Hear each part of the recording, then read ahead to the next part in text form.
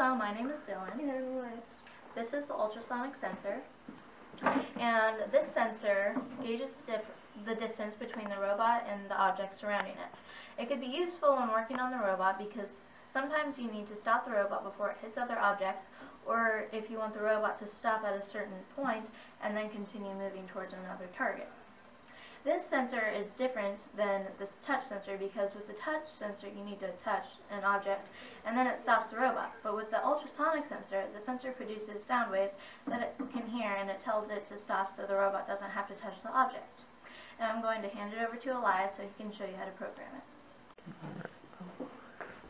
Hi, I'm Elias, and this is how you program the ultrasonic sensor. So first you need to get out a move tank by going to this section.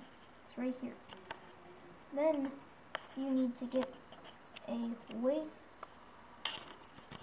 control out of the flow control section, and click the time button and use the ultrasonic. Then you do compare, and we are going to compare inches. This is the threshold value. So we are using less than. You can use less than or greater than. So if it's less than 50, then it will stop. But that's way too big for this. So we're going to use 4 inches.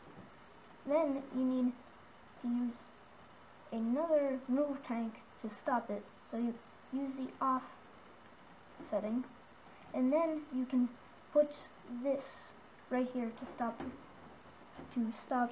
program.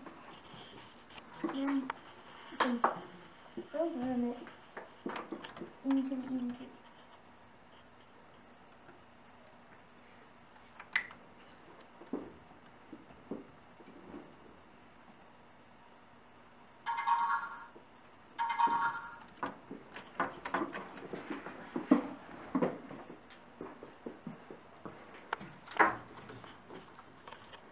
And this is how the program will function.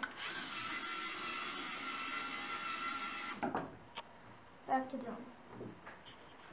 Okay, so if you have more questions or you want to see more videos or you want to download the video you just saw, you go to comptonscrew.reset.net.